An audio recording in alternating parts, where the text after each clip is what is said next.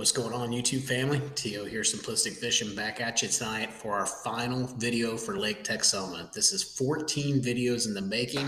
I even created a playlist for this thing. It is huge, huge, huge, huge. Hundreds of points for you guys, both on the bank and around the bank, as well as offshore. So I got lots of good stuff for you. Make sure you check out those videos and stick around for this one. This is the grand finale where we're going to cover that one last section that we have for Lake Texoma. Here we go.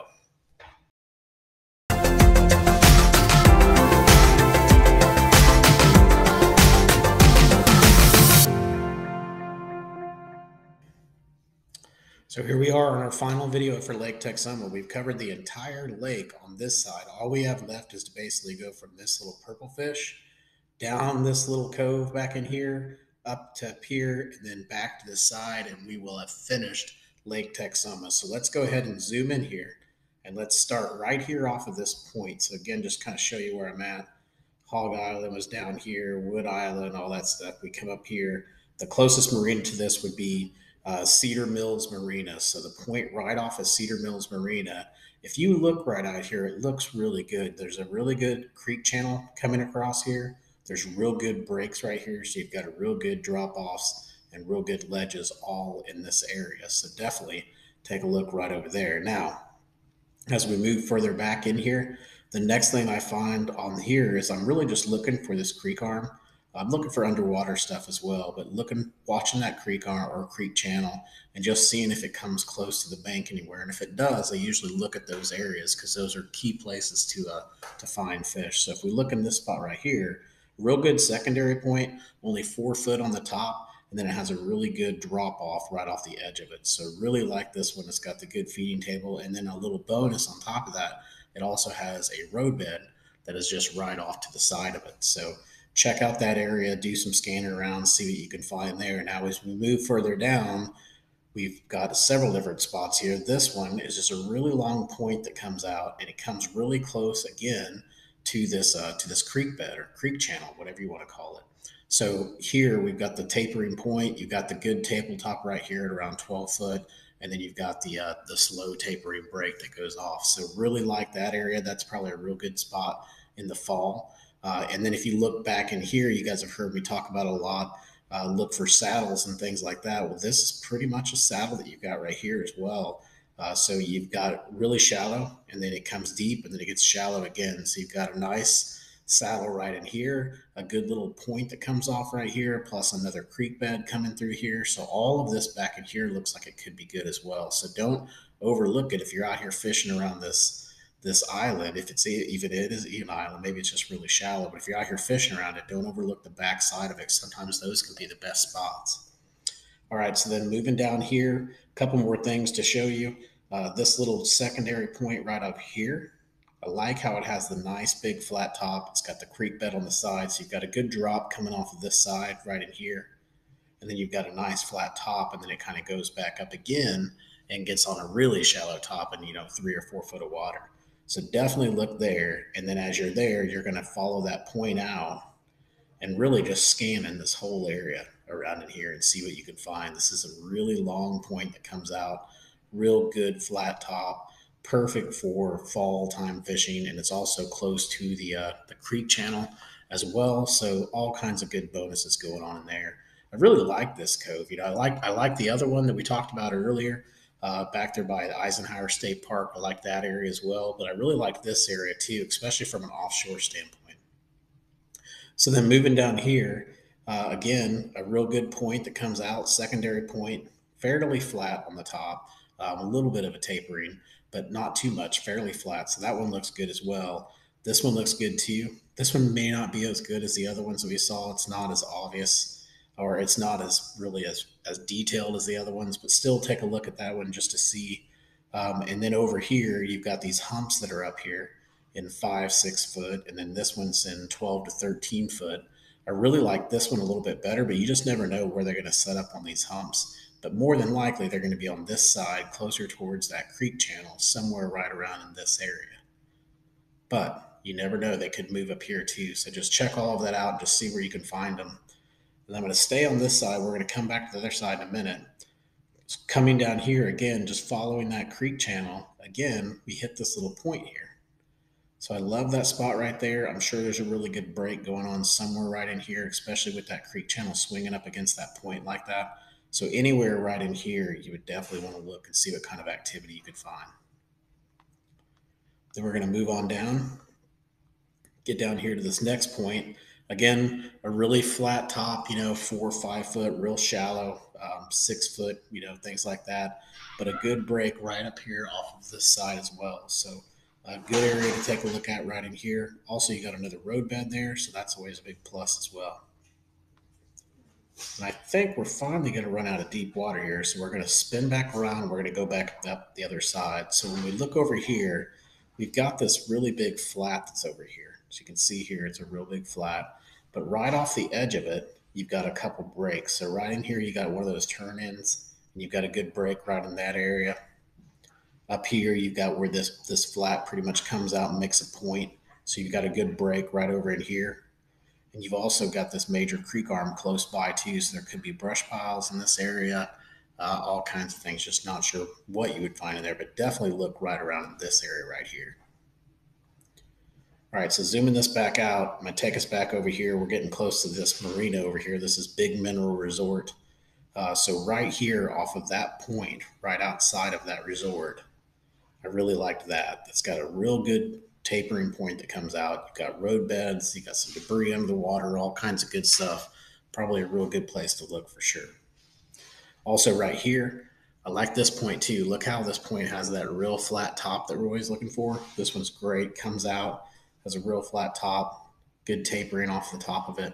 Just really like that point for sure. Then moving over here, kind of the same thing. You've got a real shallow point that comes out 3 foot, and then you've got a break right here. You've also got some potential breaks that could be out in here as well, but definitely right up in here. And I wouldn't doubt it if we even marked that with the Google Earth waypoints, because we may have been able to see that when the water was down really far. Now, as we move up here, you can see we've got some real significant breaks going on right here. It's almost like we've got a shelf going on right in here somewhere. So you want to definitely look right in here, see what you can find off of that break right there, that shelf that's there. And then also, I didn't mark it, but right here where this creek bed swings and hits this little point right here, you definitely want to look in that area as well. All right, so I'm going to move on up, and I'm going to come up here to this next point, which is right in this area. Secondary point comes out pretty far, somewhat flat, and then it comes really close to that creek channel. So this again would be a good point to be looking at. And then I'm going to move up again. We got the same thing here. This point comes out. It's got a nice flat top on it at 11 foot, which is super cool. And then a little bonus to add, you've got a creek channel that's really, really close by. So all good things, all good recipes for success. So I'm going to move over here to this next marina. This is Walnut Creek Resort. When I get in here, I didn't see too much, going on here that really, stood out. Obviously, got a couple breaks here that you see here and there, but nothing too crazy. But I did like this over here. So I liked how this kind of swings in right here and then swings back out.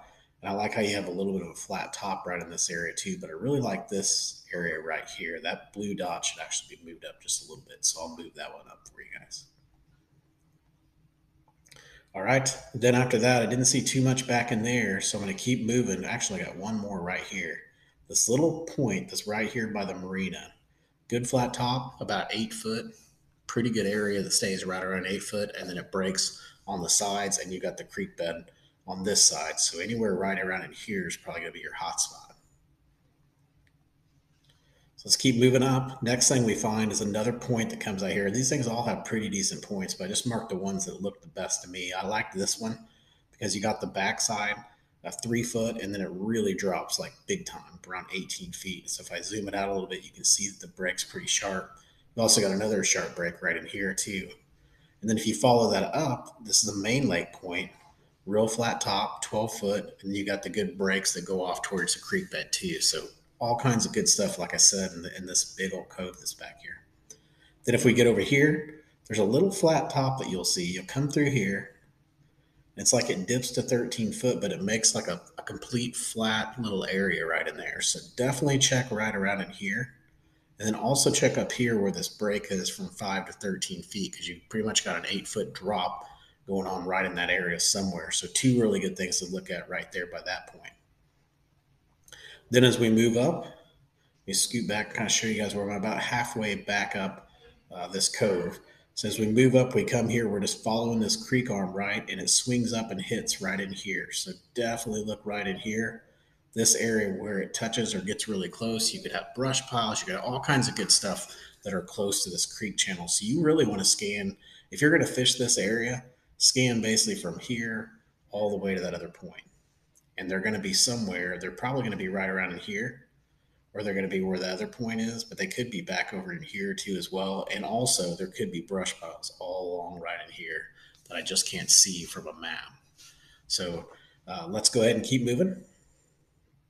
I'm going to move up here now. Now we're getting into to where these buoys are. It says, let's see if there's anything up here to tell us where we're at. Cedar Mills Marina, still the same thing. So back here, where this long point comes off, this all looks good. You've got a real sharp break on this side. So see where the creek channel is? Right in here, all of that's good. Awesome little ledge right there. Also got a high spot right in here. Not sure if you can fish here or not, but you might be able to at least cast over there to it. So check that out. Like all that, that all looks good. And then moving up here, we're getting back up in here closer towards the main marina. There's a little point right in here that comes right off the marina that you'll see, and then it has a little drop. So I like that top right here for say fall time. But then if you needed to come back and kind of fish more of a drop, you could come back here where it basically falls off from 24 foot to about 48 feet really fast. So that little point right in there is always good. And then obviously any marinas are good too. Next thing we're going to find is again the same thing we were talking about earlier, where that creek channel swings up against it. Those are always great areas to look. Those are those ledges and those drop offs that we're always looking for. So take a look at that one, see what you can find there. This is funny. It says Terry's college hole. Let's see what it says. No notes, but somebody's college hole, which I could totally see that being a college hole, being that there's a nice bluff wall basically right there. Maybe not a bluff wall, but a nice drop off that's going on right in that area. So definitely look at that. Then I'm going to scoot on up. Next thing I find is right in here. There's a little submerged culvert that I found back in here. So this all looked pretty interesting to me just because it comes up. So it's almost like an underwater point that comes all the way out here. And then right at the end of it is a submerged culvert with a roadbed and things like that. So look around this area, see if you can find any fish in that area. And then over here by this little parking lot area, right here, like there's a swim area here. So I couldn't tell if this is the swim area. Maybe, maybe not. This might actually be in the swim area. It was hard to tell. But, anyways, right in here, I like that spot right in here where it kind of comes in. The point comes in kind of subtle. And it looks like the creek bed might actually swing up against this area and then come back here. So look right in here if you can get in there. It says swim area, so you might actually not be able to go back in there. And then up here, coming off again, we've got a decent little point. Nice flat top. Sorry, guys. Nice flat top right in here with good breaks on each side. So that looks good as well. Let's zoom this back out. You can see where we're at. Now we're getting back out here to Main Lake. So we're back out into the Main Lake now. And we're going to make the turn to the left, and then we're going to wrap this thing up, and we're going to call it a day. So when we get out here, really just looking for anything that looked good on this side. Um, don't know why that mark is there. I'm going to take that mark off. So that mark should not be there because there's nothing there that I see that would make you want to go fish that. So let's go ahead and delete that one. And then let's keep going. So we're going to keep moving on. We talked about all of the top part up here in the last video. So I'm going to stay down here on this side. Next thing that we see when we come out here is this little point right here. So decent little point, flat, really flat on the top, about 6 feet or so. Then you can see where it goes 9 feet, 15 feet, and then it has another flat top as well.